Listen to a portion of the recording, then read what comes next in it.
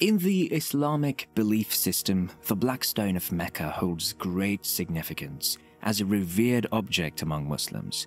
But there exists an obscure reality linked to the Kaaba. According to the teachings of Jesus Christ, a cautionary message is confined within the Kaaba. Let's find out exactly what's going on here, and trust me, you'll not want to miss the shocking new evidence presented at the end of this video. Recently, an astonishing event occurred in the sacred land for Muslims. It was an unusual snowstorm. Yes, I'm referring to the Kaaba in Mecca.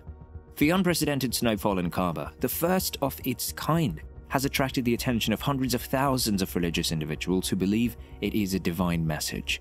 Could it be a sign that God is trying to communicate with us? This is where it starts to get really interesting.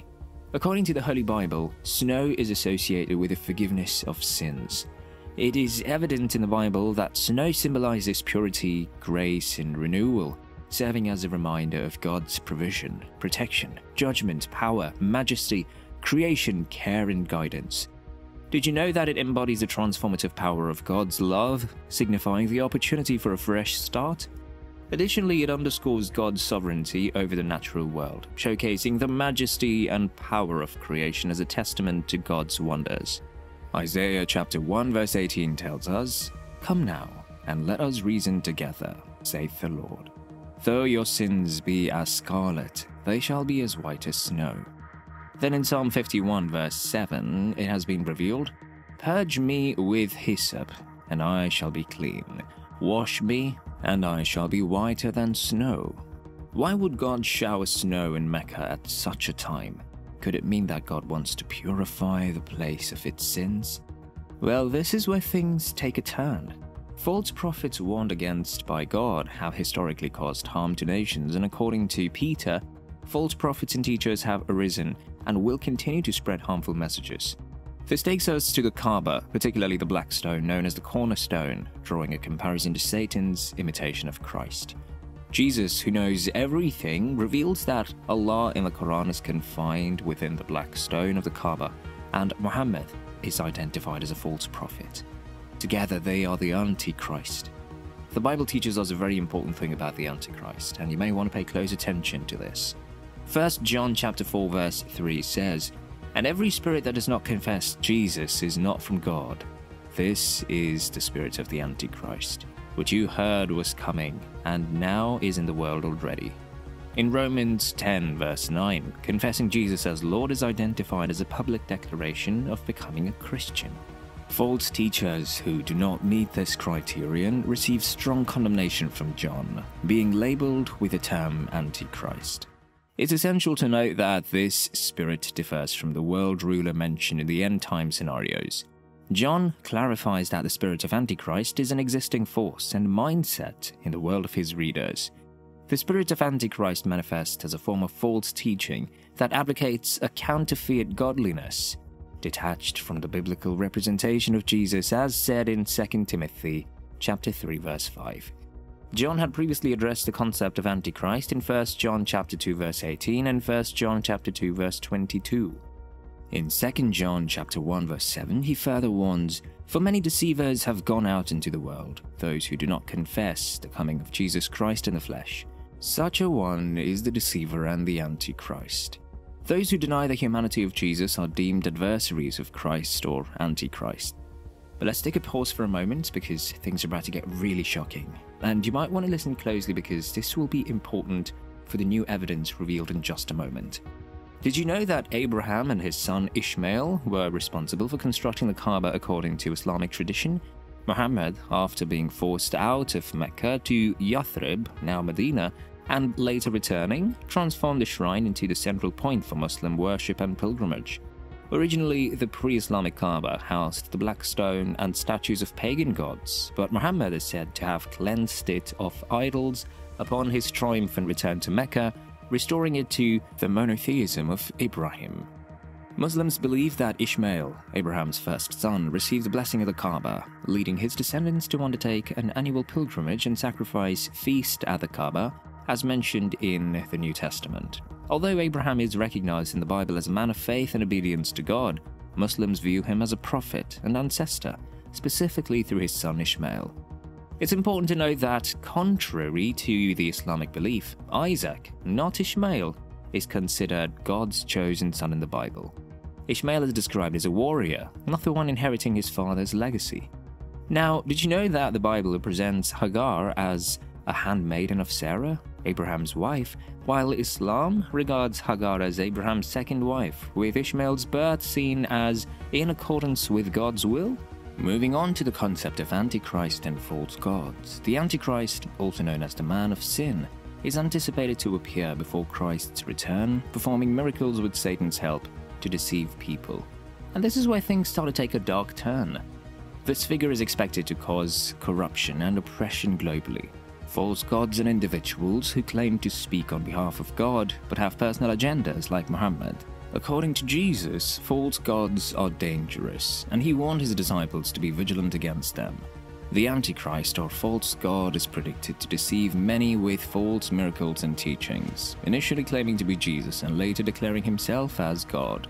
Despite these supposed miracles, the Antichrist will not be able to fix his own bodily deformities. God will grant him the ability to perform miracles as a test for humans, including raising the dead and displaying earthly riches.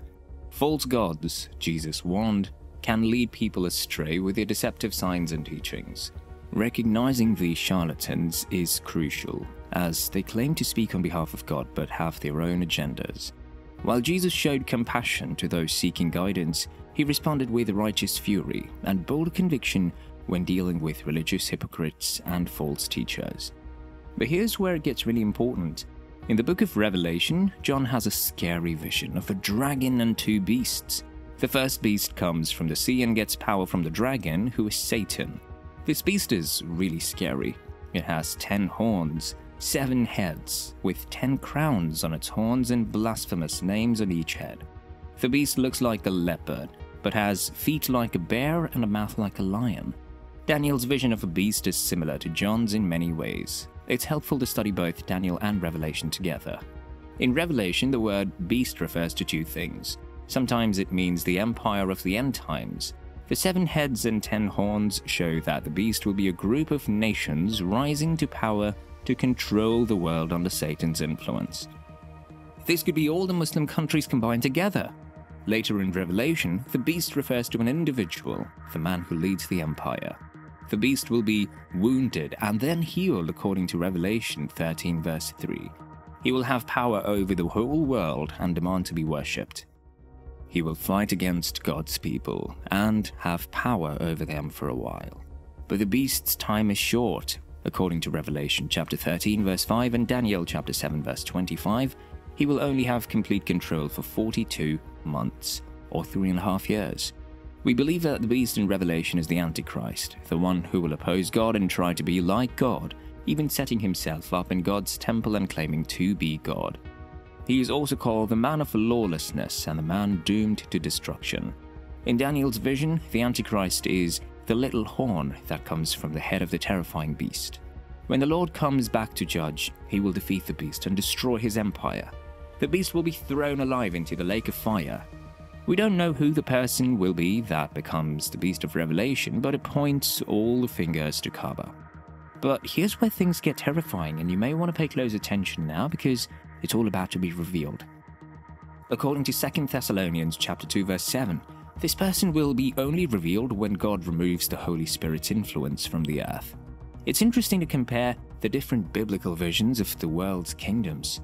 In Daniel 2, King Nebuchadnezzar dreams of the kingdoms of the world as a big statue, an enormous, dazzling statue, awesome in appearance. Later, the prophet Daniel sees a vision of the same kingdoms, but he sees them as scary beasts. In John's vision of the final worldly kingdom, the empire is shown as a scary and misshapen beast. These passages give two very different views of the kingdoms that people built. People see their creations as big monuments and works of art made of valuable metals.